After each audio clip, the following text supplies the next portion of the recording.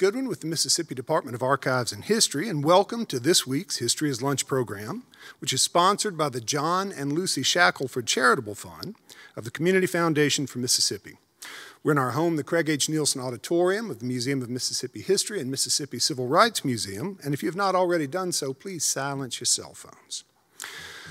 Join us next week for History is Lunch, when Alfredine Harrison will discuss the history of midwives in Mississippi. It's been an ongoing project of hers, and we're delighted to have her scheduled for next week.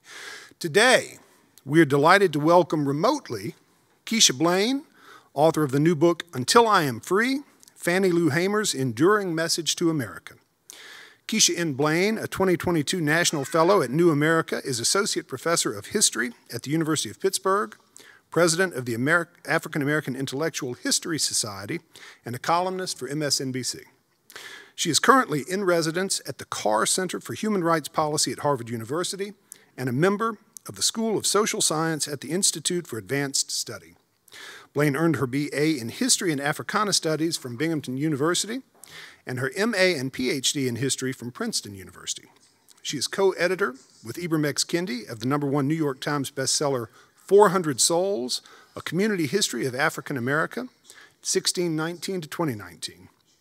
Blain is the author of Set the World on Fire, Black Nationalist Women and the Global Struggle for Freedom, and co-editor of To Turn the Whole World Over, Black Women and Internationalism, New Perspectives on the Black Intellectual Tradition, and Charleston Syllabus, Readings on Race, Racism, and Racial Violence.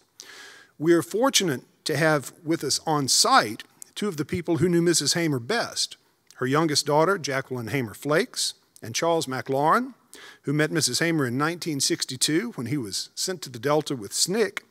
He served as her campaign manager in her 1964 congressional run and worked with Hamer around political and economic issues through the 1970s. Help me welcome Dr. Keisha Blain, Jackie Hamer Flakes, and Charles McLaurin.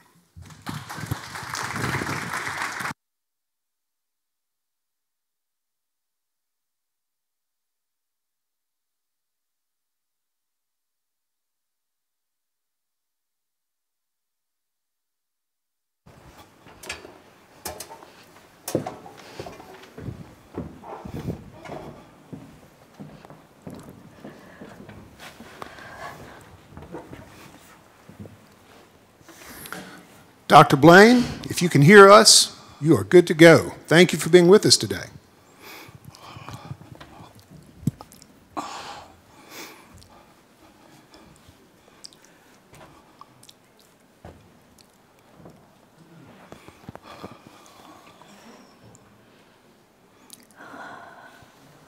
Looks like Dr. Blain's video has seized up on us. Give us just a moment. We'll get that worked out.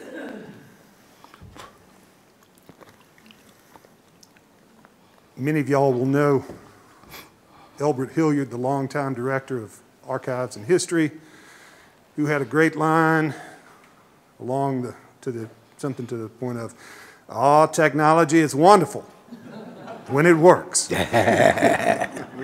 We're going to make this work. Give us just a moment.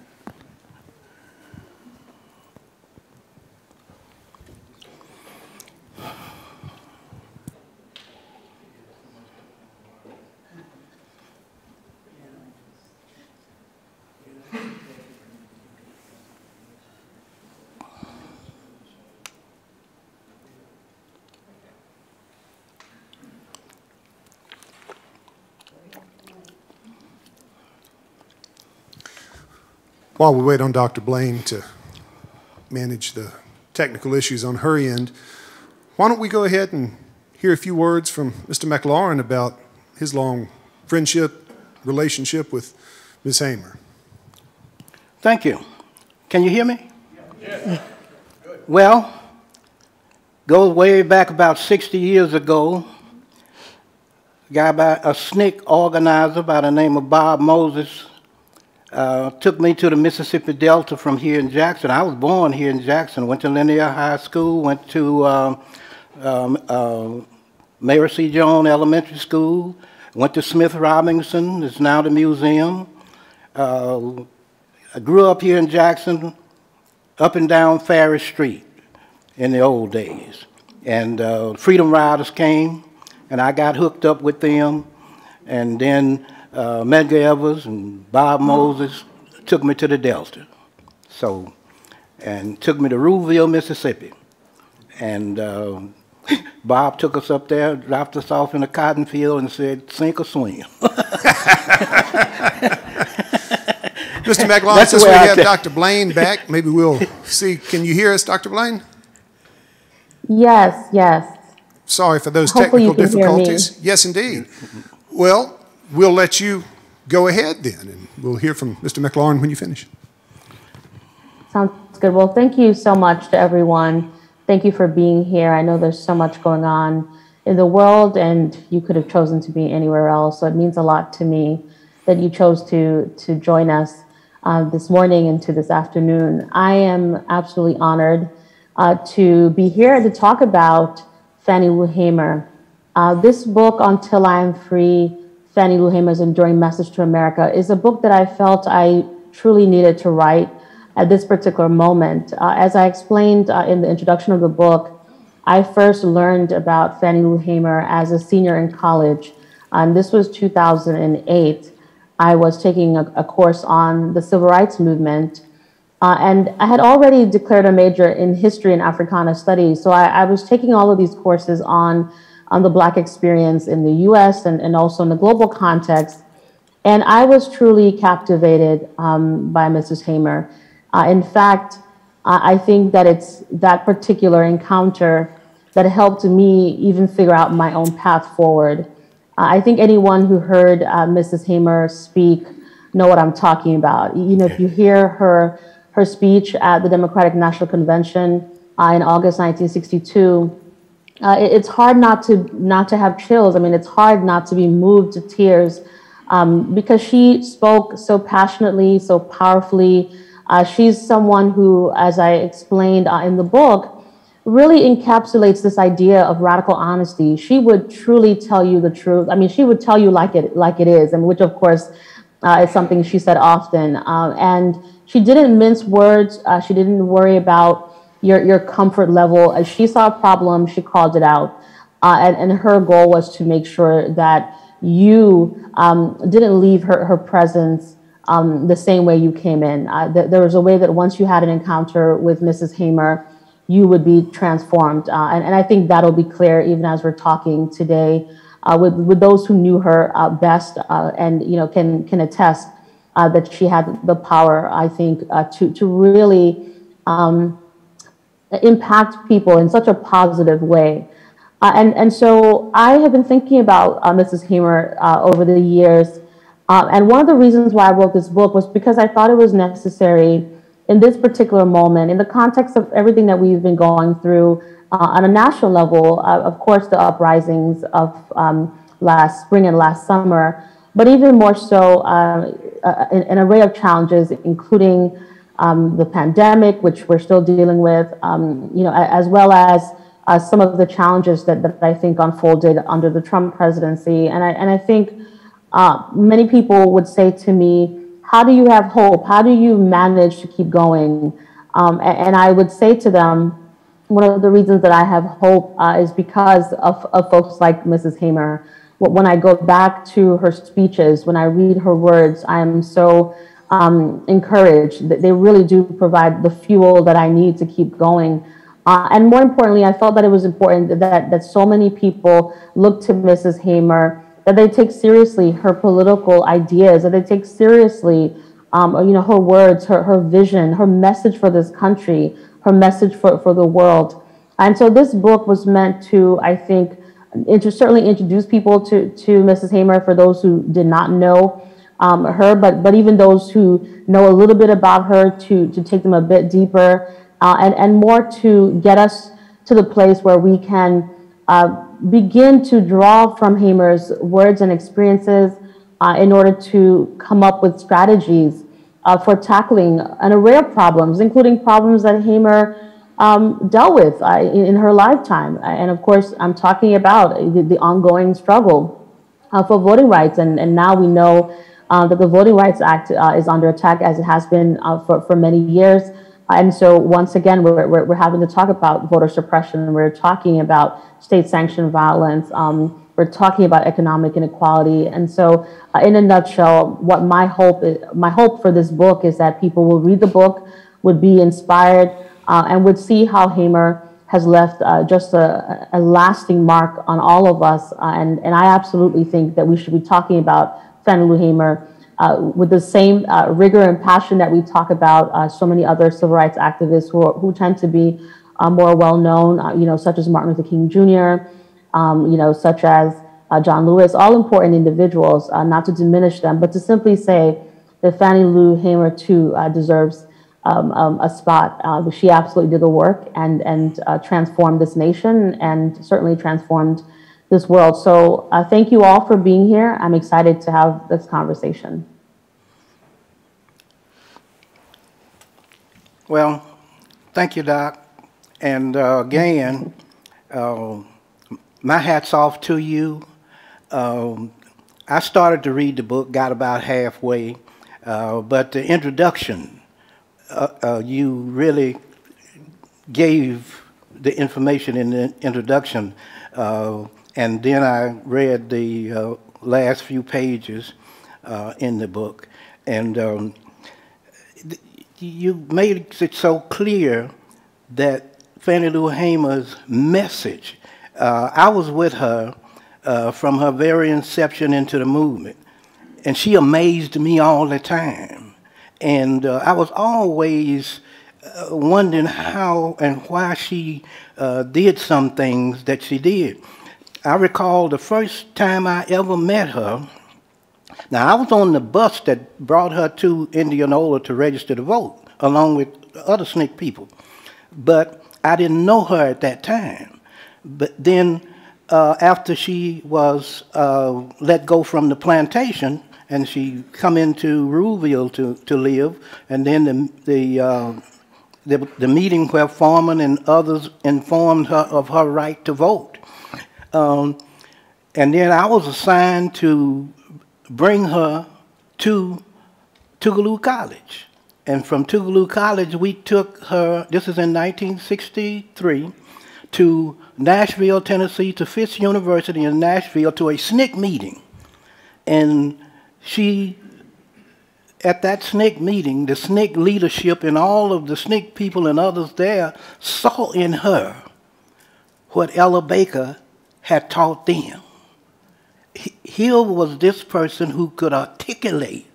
She used the Bible, because the Bible was her book. I mean, her whole teaching, her family, her mother and her father taught her from the Bible.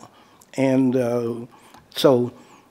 but when I went to pick her up that day, I didn't know who I was going to pick up, except they told me Fannie Lou Hamer. And I had heard the name of Fannie Lou Hamer on that bus, but I didn't know her. And when I knocked on the door to the shanty shack where I would find her, and I said, and a voice inside said, "Come in." So I walk in, and in front of me is a wing-back chair, and then somebody in the chair.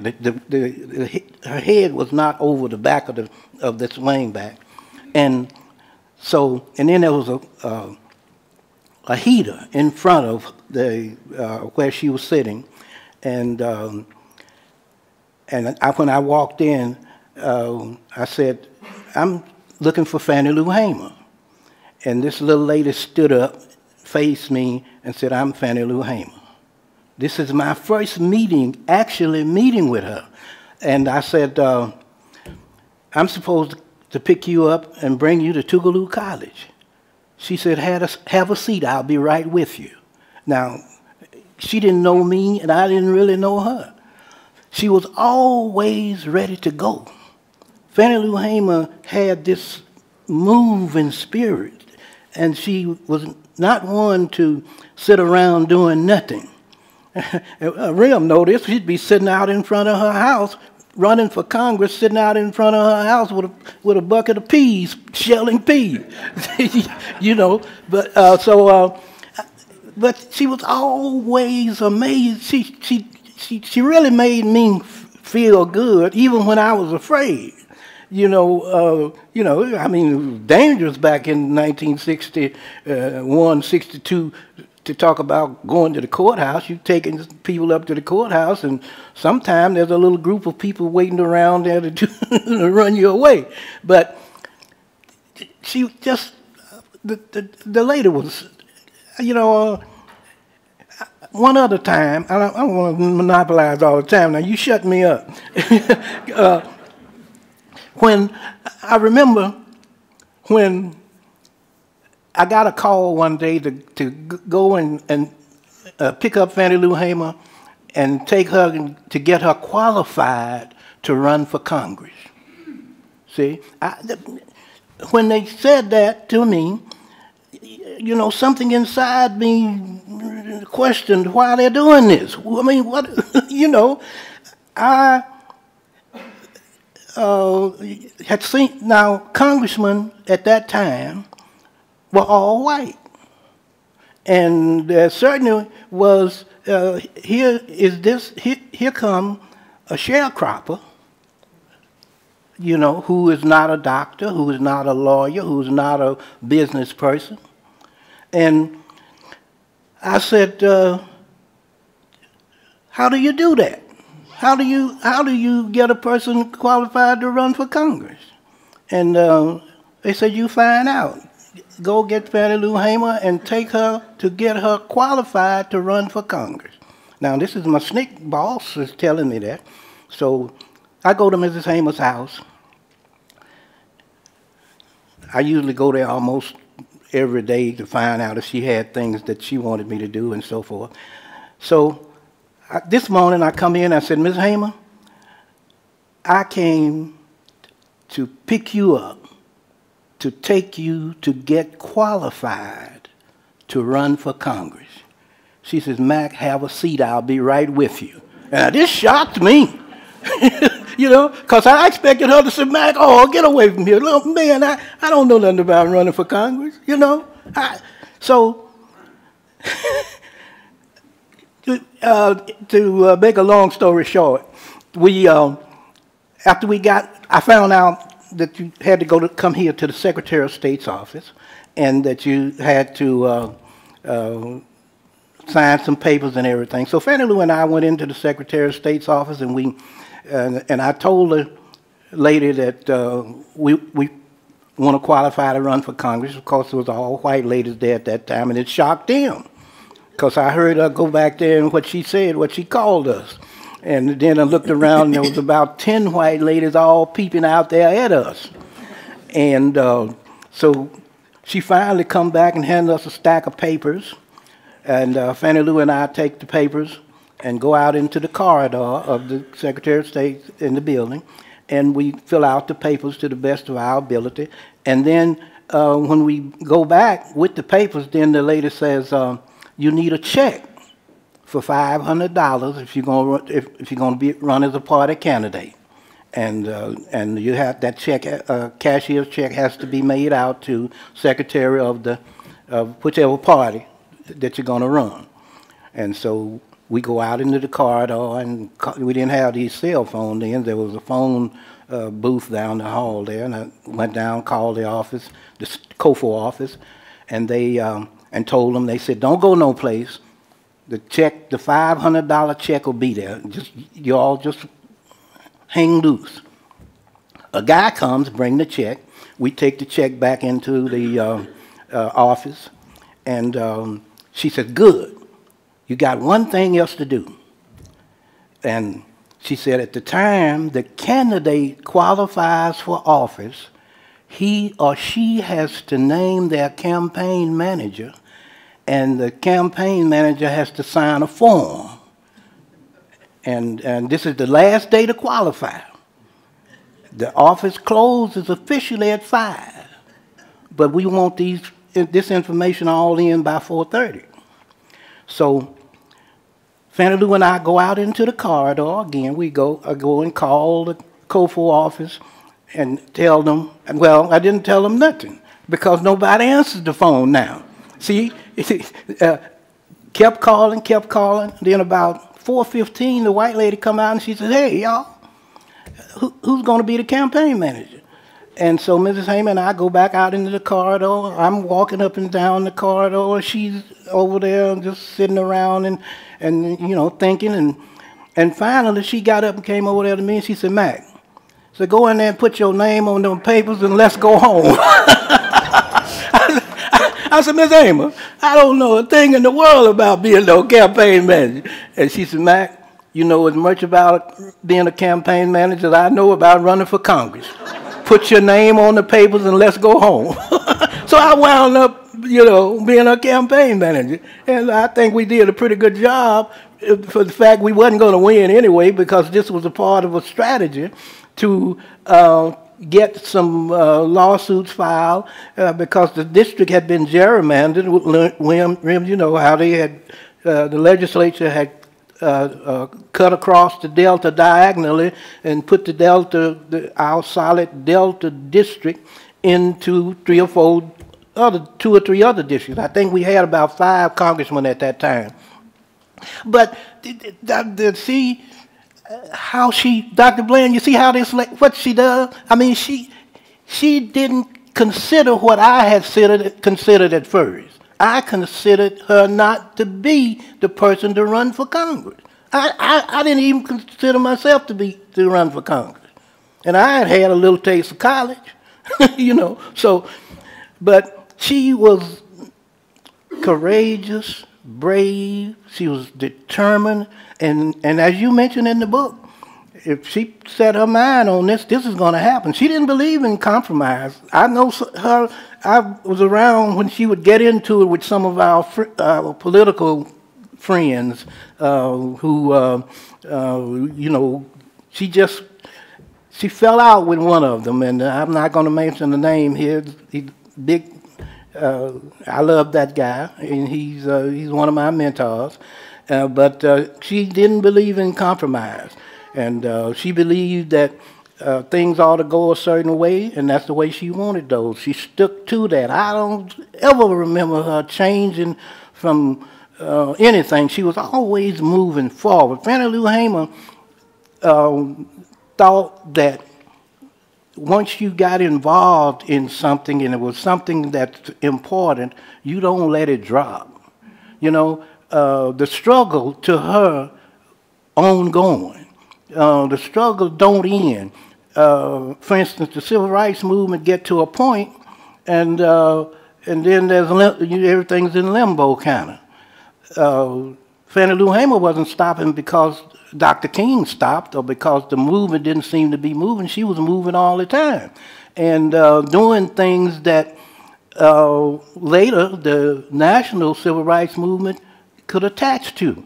The movement in Mississippi actually made the civil rights movement, national civil rights movement. You have to, I understand Montgomery, and I understand Emmett Till, and I understand the various kinds of things that took place, but when you look at how Mississippi Freedom Democratic Party came about, you look at how Freedom Summer came about, you look at what those things did. Fannie Lou Hamer was pushing those. There were those of us who were really against the Freedom Summer project.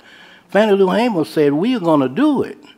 And of course, she and Bob Moses had, you know, support that. But the lady amazed me all the time. I mean, and one of the, and I'd like, let me say this and then I told you, stop me. Because I like talking about her. See,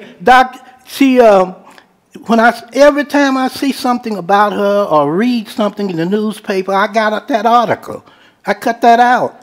And every book, I've got, I don't know, 30, 40 books that I bought recently and over the period because it was about Fannie Lou Hamer. See, I saw the significance of what she did. I was in the credentials room when she spoke, you know. I was in the car when we left Tougaloo College. I'm 22 years old. She's 44 years old. There's Dory Ladner in that car, Charlie Cobb's in that car, James Jones in that car. All of us 20, and maybe I think I might have been the oldest person in the car, but she's right in the middle there.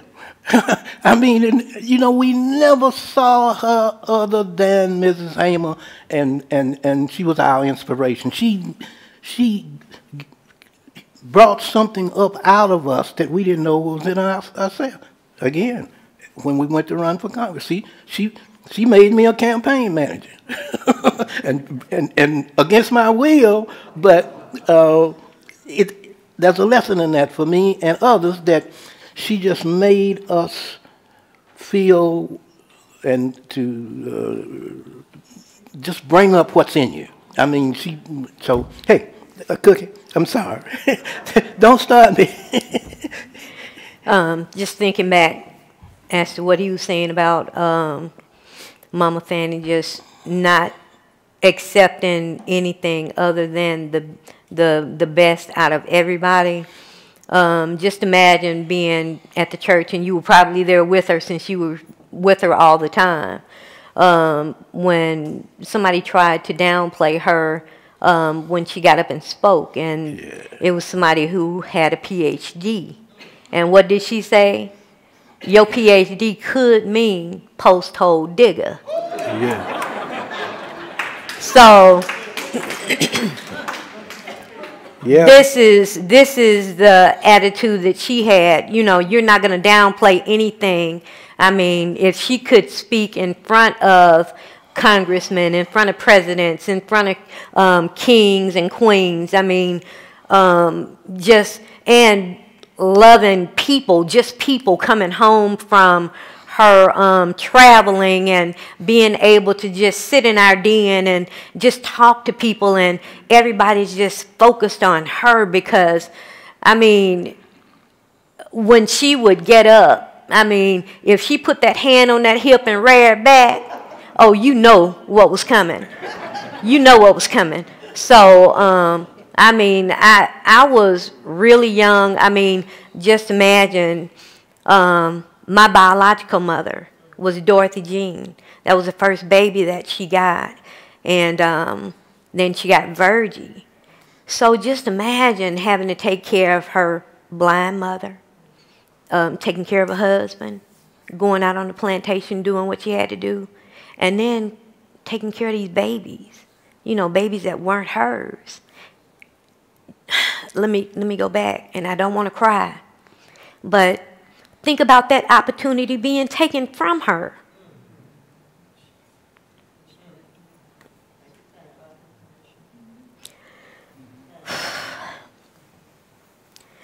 The opportunity was taken from her, and she had no knowledge that it was being done. So she raised these beautiful babies. My biological mom died when she was 22 years old. And my dad was getting ready to go to the military. And his family was going to take my sister, Lenora. She was 19 months old. I was only 8 months old.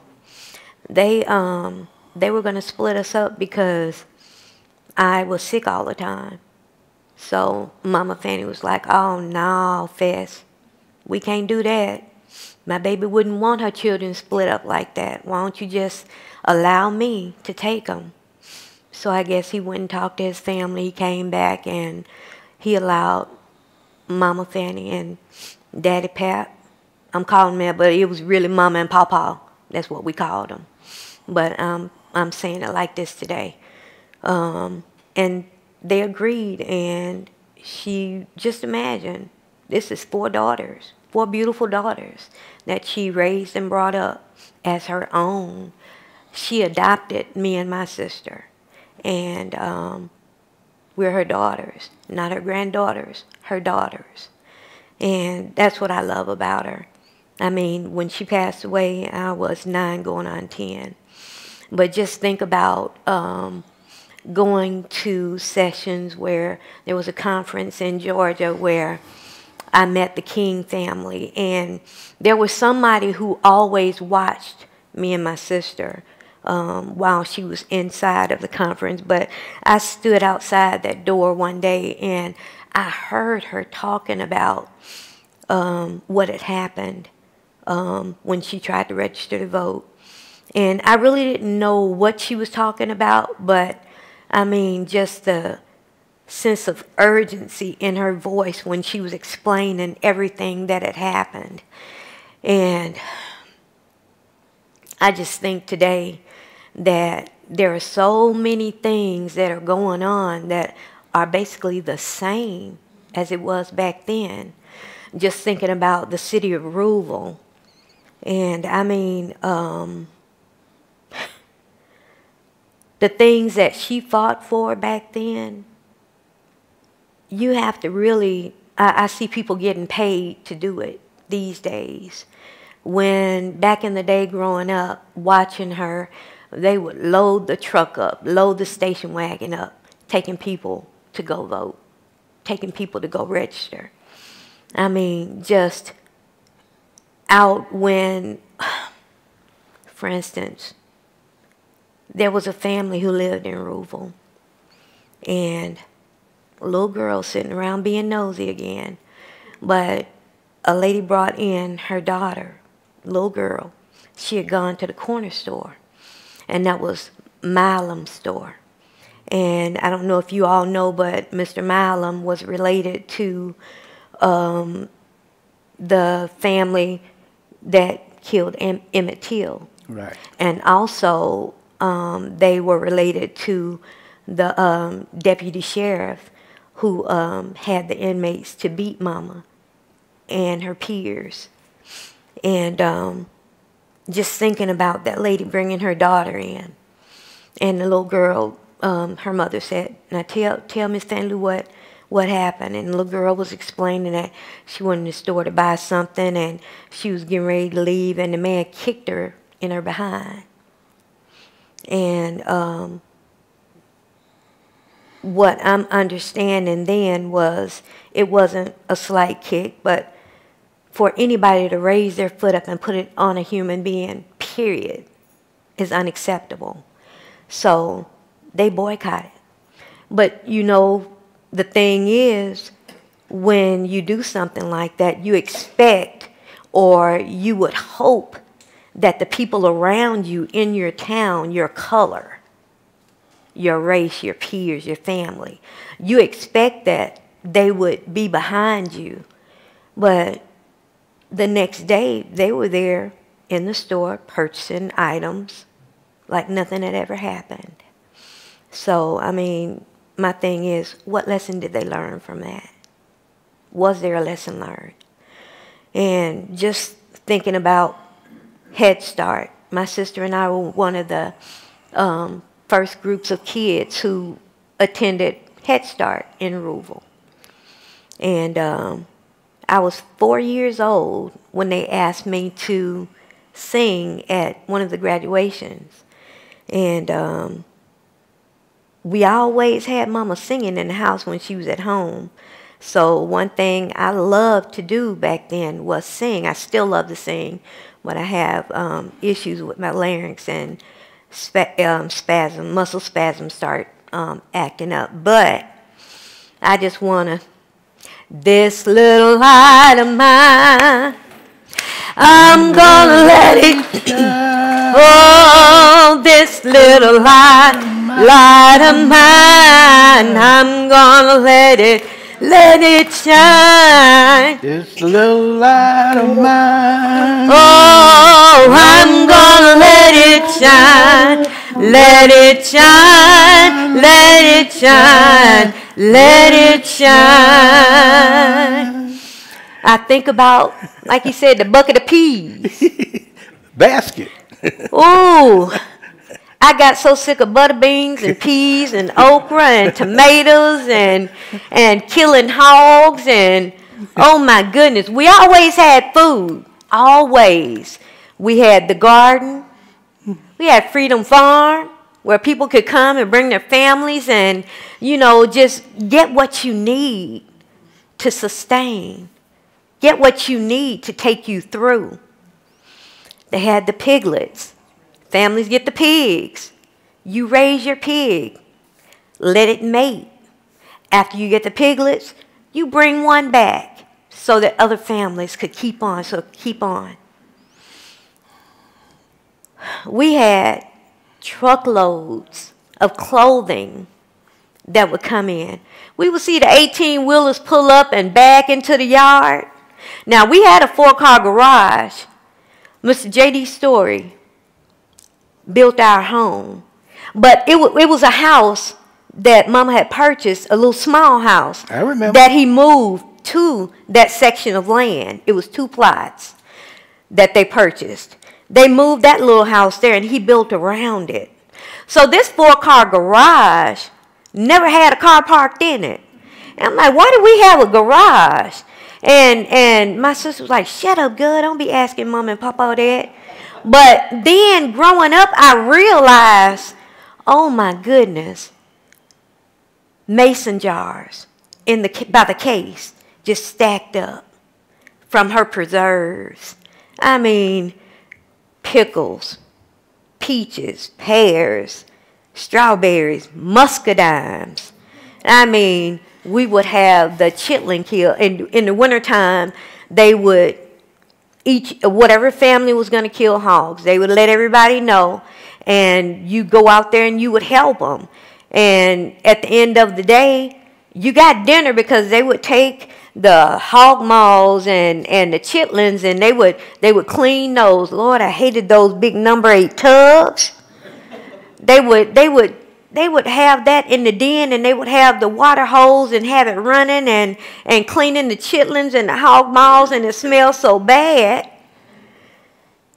But I'd go outside, and they'd have the pork, and they'd cut the middling up, and then they'd be cooking out the cracklings, and from that you would have the lard. So I'm like, why do we not go to the grocery store? All we go to the grocery store get is flour and meal and sugar and salt and pepper. We had everything. We had everything. So getting back to the hog killing. We had a big deep freezer, but first of all, we had to take the hams and salt those down and hang them up. And then after a while, you would take them down, and that would be your ham or your bacon or whatever. And I remember one time, now, I didn't think we believed in superstition, but you know how they say, don't let the black cat cross in front of you? But we had a black cat living in our home. Her name was Meow. We had the hog killing, and they had just hung the hams up. And there was this young lady who came to the house, and Mama kept looking at her, and she was like, baby, is you pregnant? And the young lady was like, yes, ma'am. Mama's like, you got to go. You got to go, because you're going to spoil our meat. You got to go. She wasn't spoiling that meat. She had to go. Now, she went outside and talked to her, but she wasn't going to talk inside. We had to have that meat. Goodness. Now, she made sure that my sister and I were involved in church. We went to church every Sunday, Sunday school, whatever. If Mama wasn't in town, then we had Mr. Conley. Mr. Conley was an old man driving, and he'd be like this because he was basically blind, but no one could stop him from driving. They'd take the keys, he'd find them, or either go get another set made. He'd tell a man at the store, keep me a key here. They trying to stop me from driving. So Mr. Conley would come and pick us up and make sure we made it to Sunday school or church service, whatever. We had Aunt Laura down the street. That was Mama's sister. And they were really close. And Aunt Laura used to love making the pies and the cakes. Now, Mama wasn't too keen on the sweets, making them, but her savory dishes, oh my goodness. Talk about a meatball about this big. I remember her making a trip to Africa, And Miss Julie Belafonte was with her on this trip. And Miss Julie talks about this now, and they laugh, and she talks about how the president came to the hotel and he wanted to meet Mama. And Miss Julie ran up there to the room, and she was like, Fannie, the president's down there, he wanted me. She said, I got hair rollers in my hair. So Miss Julie was like, well, he can't come back. You got to get them rollers out your hair. We got to get you made up so we can go on down. So they hurried up and went downstairs, and she met the president. And when she came back with a group of people from Africa. And I remember them just making the most delicious meals that I'll say I've never tasted. And I've never tasted it ever again. But just a short thing, she loved people. She got along with everybody, you know. It didn't matter if you were from Ruville, from Africa, from California. Mr. Harry Belafonte, that was, she was his mentor. And when I say a tight family, she loved him and they loved her. And when she went to New York, that's where she stayed, at their home. And Miss Blain, just to get back to your book, I read some stuff that I didn't even know. And I appreciate you. I thank you so much for bringing it to life. And I mean, unlike Mr. McLaurin, I started reading it and I didn't want to put it down, but I knew I had to go to sleep to go to work the next morning. So then the next day I tried to read some more, and I'm like, we got a board meeting. I got to get back up to the city hall. But I was like, well, I can put my book in my purse, and just in case they have to go into, you know, executive session, I can run and get the book and I can read some more. But I appreciate you. Thank you so much. And I appreciate you all for being here. I mean, normally I'm not a talker like this, but just talking about Mama and just sharing, you know, the experiences that I had being around her. And I mean, it's just, I get chills when I talk about her and think about, you know, the experience of just thinking about her giving of her time to take in my mom, Virgie, then my sister and myself. That's nothing but love.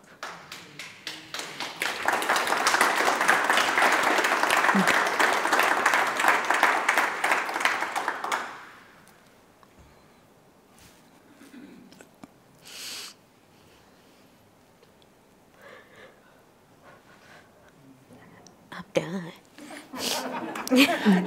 I want to pick up a couple of things there. When she talked about Mrs. Hamer not having children, she had gone to the hospital, and unknowingly, the hospital, the doctor gave her a hysterectomy. And she finds out about this later, but it was not just happening with her at that time. You know, there was a conspiracy to cut the population, cut the black population. So that was that reason. And then Jackie mentioned Africa. Oh man, Mrs. Hamer was so elated about that trip. She and I were on our way to. I used to go and pick her up at the airport when she would come in from speaking engagements in Memphis, and that's about 100 and some miles from Ruville. And she'd talk all the way from the airport to Ruville. I'm just driving. And that trip to Africa elevated Mrs. Hamer way out of sight. She talked about meeting Haile Selassie. And then she talked about African Americans who were pilots, you know, and black people running a government, you know. You have working in the bank. Yeah, and she had to, you know. So this brought her to this world, international understanding more about the little things she talked about registering and voting. Okay, you're getting people registered to vote. Who they're going to vote for, what they're going to vote for, why are they going to vote? These were questions, you know, and it was something that us SNCC people had to come to grip with, because we wasn't thinking about it. We were thinking about getting people registered to vote. Now, we had not thought about what Medgar said, and Medgar was one of my mentors. Medgar said that we would put good white folks in office. He put black people and good white folks. So I just took that for granted. And so we registered them, and we were going to turn them loose out there and let the good white folks or the black folks, you know, get them to vote. But then as we moved along, Mrs. Hamer and I were talking about it, and she ran for Congress for educational purposes.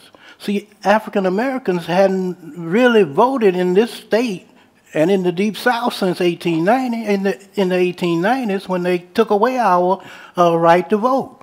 And so certainly 50 years later, people on the plantation like Ms. Hamer they didn't even think about voting. That was white folks' business. But now Fannie Lou is beginning to see and get involved in this, so the educational process here is taking shape. And when we're driving along, she said, "Mac, we got to get these people organized to run for office. We got to get them prepared for that." So that congressional run was building toward that. Then she and I both ran for seats in the state Senate.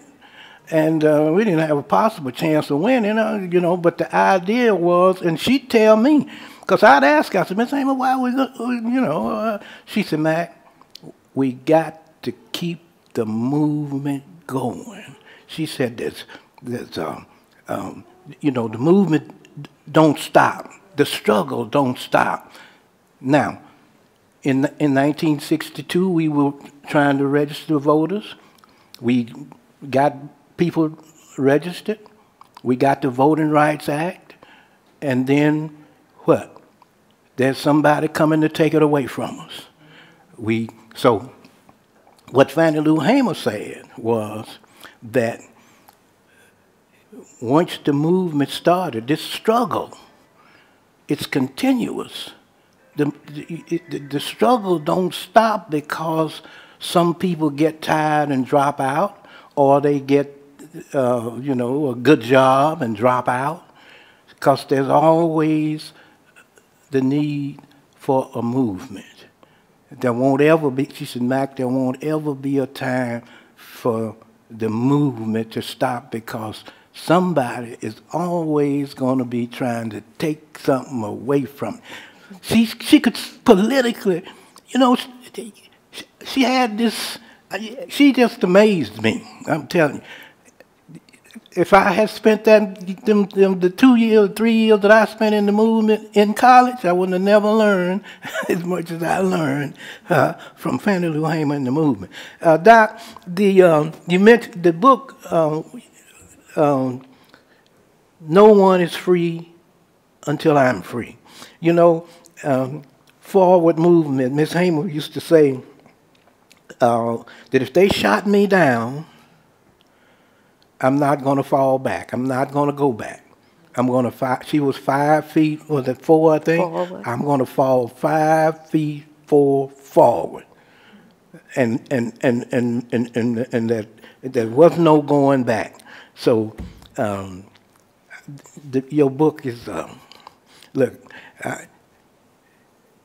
there's a piece in there, I think, where you mentioned about your about when you're doing this research, how this research elevated you. You're a student at that time. I don't know whether you were already a doctor, and but you saw something in her that the SNCC people saw when I took her to that first SNCC conference. See, when that conference was over, Fannie Lou Hamer had been swept up by the SNCC movement. John Lewis and Bob Moses and all, they took her on a whirlwind tour of colleges and universities around the country, and she didn't get back to Ruleville. We went to that conference, I think, in October, and she didn't get back until near Christmas. And but she had been traveling and meeting all these people, and everybody was Dr. Heights and Shirley Chisholm and all of these women liberators. She was with these people all the time, helped create the Women's Caucus. I mean, she had exposure to people who had learning, and then they learned from her. You know, so and you mentioned about the food. The white power structure in the Delta cut off food surplus to the sharecroppers, and that's Mrs. Hamer started a food distribution project, and people sent it in, and she set up. We created our own registration form and had people to register with us to build the Mississippi Freedom Democratic Party. And when those people would come, she'd have them fill out the card and had a bus over there waiting to take them right to the courthouse in order to register to vote.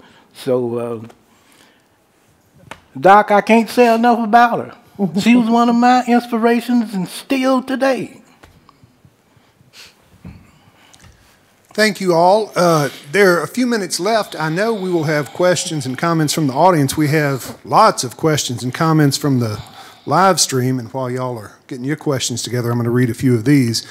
Pat Vale says, I was a COFO volunteer in 1964-65 and sang often with Mrs. Hamer during our community meetings and even on the boardwalk in Atlantic City.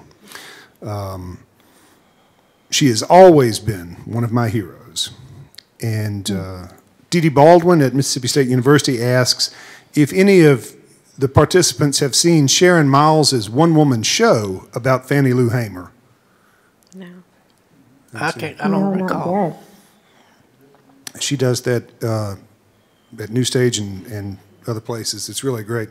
And then I'll read one more and we'll get to some in-room questions, but I don't want to miss this. Joyce Ladner says, I met Mrs. Hamer in 1962. My sister Dory Ladner was with Mr. McLaurin when Mrs. Hamer and others rode the bus to attempt to register to vote.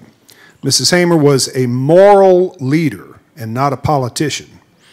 That is why she didn't believe in compromise.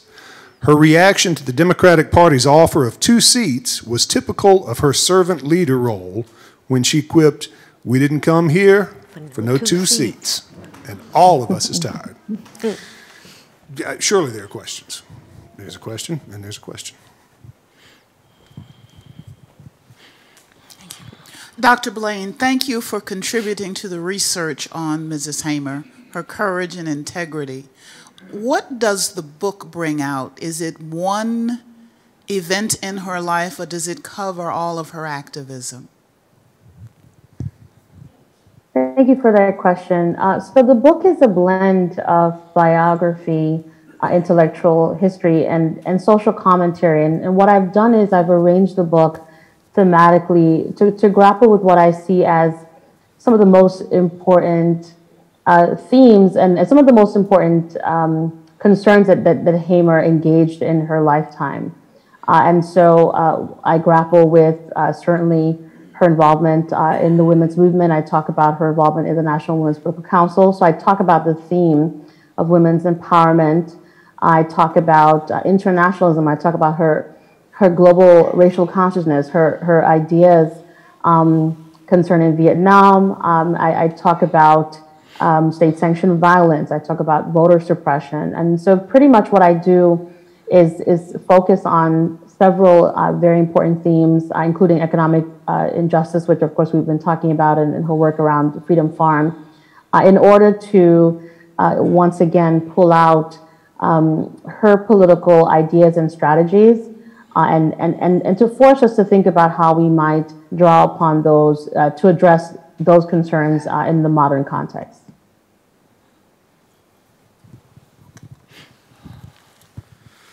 This question is from Mr. McLaurin. I was hoping you could share with the audience your personal story about how you got involved in the movement. I know I've heard it before, but I just thought the audience might be interested.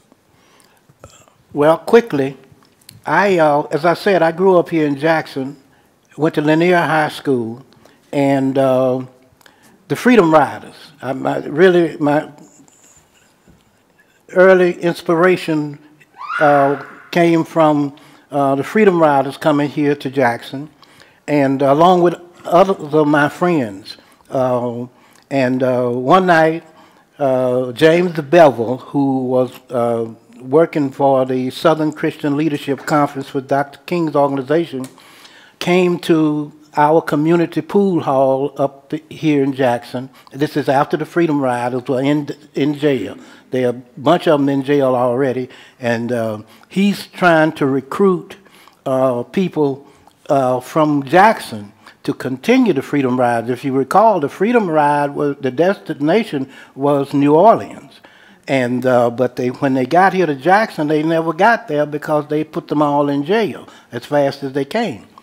So what Bevel wanted to do was get some people in Jackson involved to try to buy a ticket on the white and black sides of to continue the Freedom Ride to New Orleans. And so one night Bevel came and challenged us. And he said that you bad guys. He said, but I don't think there's anybody in here bad enough to go buy a ticket to go on the white side of the bus station to buy a ticket to New Orleans. And he said, I'm buying the tickets. And so when I left that night, nobody there took him up on it. But somewhere over the night, I wake up the next morning, 9 of my friends are in jail because that night they tried to buy a ticket to New Orleans. And so then they are locked up, then they get out. Jesse Harris was one of them. He was also one of my friends from here in Jackson. He and I went to high school together and started to college together. But what happened was that I decided that I wanted to do something, but I didn't want to go to jail. And so what I did was I decided to go to the state fair. The state fair was segregated, right? This fairground right down here, it was segregated. And so I thought that would be, certainly they are saying the fair's open to everybody, what they're saying, y'all come, this is a state fair. So I went down there and found out it wasn't. They ran me away from the fairground. They had the police and the dogs to run me away, and it angered me, that. So I went back after they ran me off.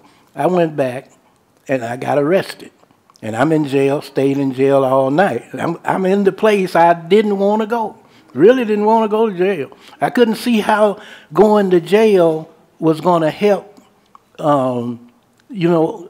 free us, because they're getting in jail, they're having to post money, they get out, they leave, go home, and I couldn't see how that was going to bring about, freedom. So Meg Evers came and got me out of jail. After I'd been there, and the next morning he came and posted my bond. I had seen Medgar, but I had never met him. He lived out where I lived, out in Georgetown, and he would drive through every day, going to his office out there at Lynch Street. Black folks knew him, but they were really kind of hesitant. Medgar was kind of out there by himself, and that's why they thought if they killed him, it would kill the movement, but they waited a little too late. So Medgar had called a meeting of these Mississippi guys who had been in the had tried to get the tickets, to New Orleans, and I went to the meeting. Jesse Harris and all of them, and Medgar was talking about voter registration, and so what he did, and I asked the question. I said, "How are we going to stop Mr. Charlie from lynching us?" And the white man, and Medgar said, "I'm going to show you." Took out this big map of the state of Mississippi, drew a circle around the Mississippi Delta, and he said, "Here's where we're going to start." And then he talked about how the legislature was apportioned, House and Senate, and how many districts and how many the Delta made up of a certain number of districts. We could send this number of people to the legislature if we get up here and register these voters. And so that's how I got involved. A guy named Lawrence Guillot was working with SNCC. Lawrence Guillot invited me to a meeting at the Freedom House, and Bob Moses is coming to take any recruits that Guillot had been able to recruit to go up to the Delta to open that project. And so Charlie Cobb, some of you may have read his book. Charlie has written several books, but Charlie, myself, James Jones, and a guy by the name of McNair. Nick McNair and I went to high school together. And so we wound up with Bob up there in the Delta. He took us to Amson Moore's house. And the next day, Amson Moore took us to Rouville. And that's how I got up there in the Delta. But Medgar had made me, I felt good about the fact that we were going to be able to take over. I thought we could go up there and register all the voters in the Delta in about maybe 2 or 3 months. This is 1962. I said, oh man, we're going to be able to take people out of office and put people in office. And I thought that could happen within 3-4 months. We didn't register a significant number of voters between 1962 and 1967, after the Voting Rights Act. And we got our first legislator in Robert Clark in 1967. So, hey, that's where I've been. And then when I ran into Fannie Lou Hamer, when I picked her up there and brought her to Tougaloo College, I fell in love with her then. She talked all the way from a town called Casilla, 100 and some miles in the Delta up there, to Tougaloo College, and told me the story of her life. And when she came back from that whirlwind tour, she came right straight back to Rouville and set up, really, the movement in her front yard. Do you remember we used to sit out there and write proposals? And my wife, stand up, my wife over there. Stand up. Stand up. My wife typed all of Mrs. Hamer's letters. She was not my wife then, she was my girlfriend.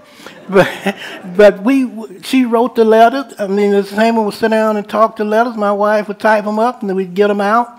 And so she ran when we did COFO, then the FDP office, she ran that because there was no money in this. Every now and then somebody might come by and hand you $10, and SNCC gave us $10 a month, a week whenever they had it. But she worked, we kept that movement going, and Mrs. Hamer supported the movement locally with the money that she raised. I mean, she make $100 doing something. She'd come home, if she had that $100, she'd give away 75 of them, to folk. So my wife told me don't talk too much. Sometimes the hour just flies by. This has been one of those times. Dr. Blain, thank you so much for this book, which is the occasion for this program. We have signed copies of it over here for sale, and I am certain that I guess Mr. McLaurin and Ms. Flakes will be glad to sign a copy of it for you as well. Thank you all for being here. Remember, next week we'll have Dr. Alfredine Harrison talking about midwives. We had mentioned Bob Moses' name today. Tomorrow evening at Tougaloo at 6 o'clock, there's a memorial service for Bob Moses. It's live streaming and also in person, so something for you to bear in mind. Thank you all for being here. And look, let's say, if you don't get this book, and I'm telling you, you will see a movement. You'll see, until I'm free, no one is free. That's, you know, and that's true. You can't do it by yourself. It's got to be movement ongoing. The book is I recommend it, if that means anything. Help me thank Dr. Keisha Blain, Charles McLaurin, and Jackie Hamer Flakes for this program today. Thank you all.